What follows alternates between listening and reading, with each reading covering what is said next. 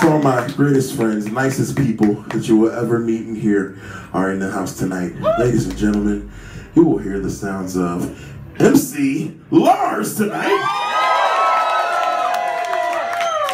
You will also hear the godfather of nerdcore, my daddy, MC Frontalot.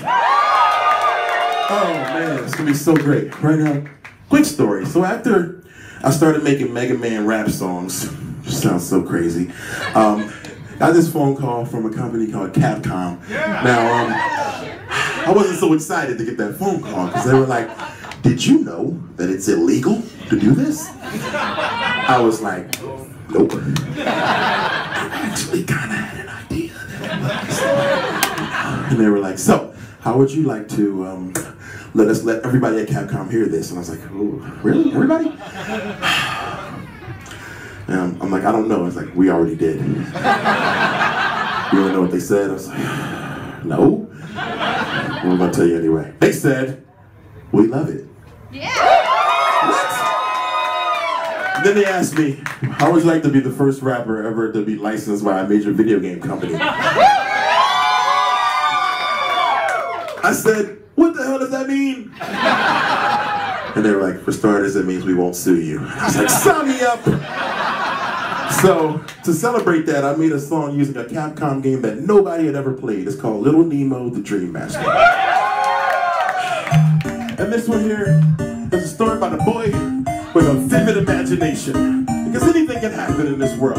So in the chorus, I'm gonna say, "Hey, hey," and I need you to say, "Alright." So that's how it goes. I'll say, "Hey, hey," you say, "Alright." "Hey, hey." Alright. Oh, that's great. 1, 2, 3. Hey, hey, alright. Hey, hey, alright. Yeah, hey, hey, alright. Yeah, hey, hey, alright. Once upon a time, before beats and the rhymes, and before there was ever any random, there was a boy in the hood who always did good. The bullies of the block couldn't stand him.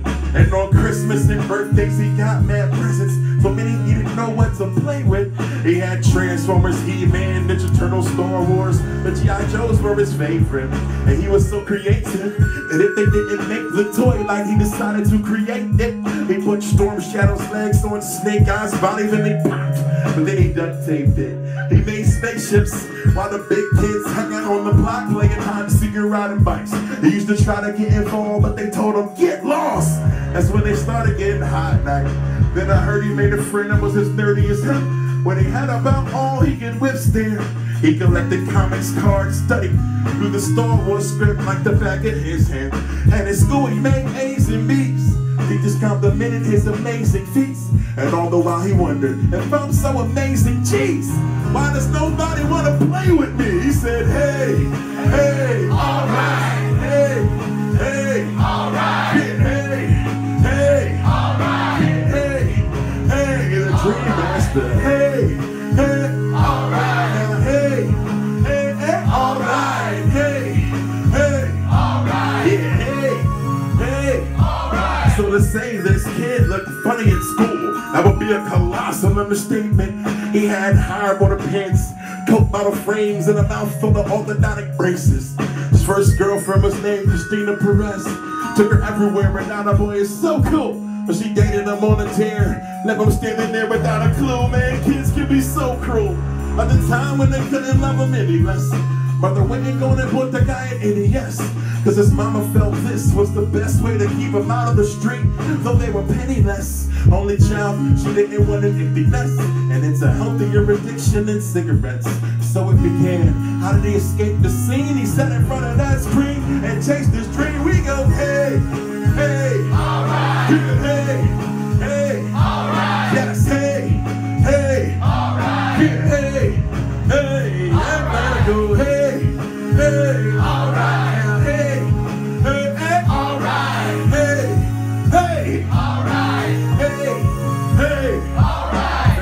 A couple years, he cased a couple peers, sucks up game like a vacuum, and then they went off to college and searched for knowledge and develops the heart to make rap tunes.